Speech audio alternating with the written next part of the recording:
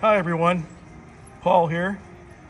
Going to do a unboxing and review today of the new LGB acquisition. This is a Wiscasset, Waterville, and Farmington Railway Forney and matching car set from LGB. So let's get to it.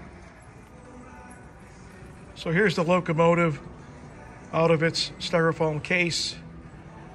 You will obviously get the standard 2 magnets for the triggering of belt and whistle sound, smoke fluid, engineer, and a knuckle coupler to replace the hook and loop that comes on the back of the unit. Unit looks very nice. The paint job I think is dead on. I've been reviewing the WWNF Railway historical site, looking at their locomotive picture history. This is pretty darn close to what the actual locomotive does look like today.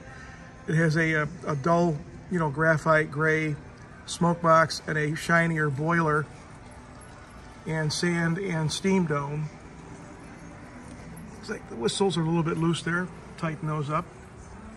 Cab looks nice. Interior. Nice interior.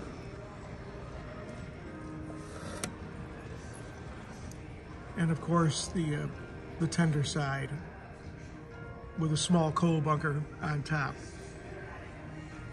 This is obviously an 0440. So all the power driving the motors up front here. There probably is also pickups in the back. The only difference I see between the LGB model and the actual locomotive is the backup light. Backup light on the model here is on top of the roof, where on the actual locomotive it's on the back of the tender. And there's also a railing ladder on the back of the tender as well on the original. So I might end up putting a ladder on that to make it look more like it. Moving that reverse light to the back of the tender might be a little bit more of a daunting task. Probably just leave it the way it is. But overall, it looks like a nice locomotive. Here's the front of it. Number 9. That's the actual locomotive that's currently running today on the Wiscasset, Waterville, and Farmington Railway Historical Railway up in Maine.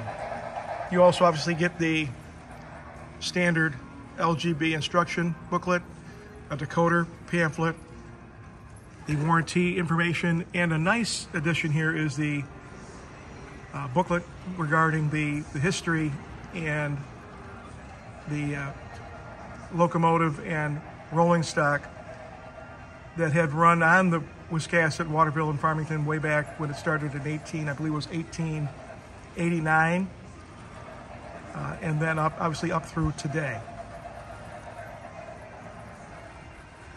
So let's take a look at the cars. Here's the first car, number 3, Wiscasset in Quebec, which I believe was the original name of the railway before it was named the Wiscasset and Waterville and Farmington Railway. So this was one of the original car numbers and names that came with the original railway when it was developed back in the late 1800s. Car looks nice. The paint looks really good. Lettering, it looks really crisp. The roof, I like the red color in the roof, and that pretty much is representative of what the original cars looked like. The only thing I see here is that they come with the hook and loops, which is typical for LGB.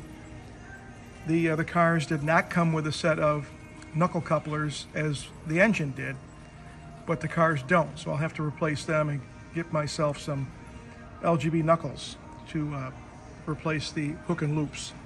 Same thing with the other car. This one is in the WWNFR Railway, the Wiscasset, Waterville, and Farmington Railway, number 8. Same paint scheme as the first car. This is number 8, and again, looks really nice. Paint job's great. Lettering is very crisp. Both cars will be powered with lights. I'm going to put lights in these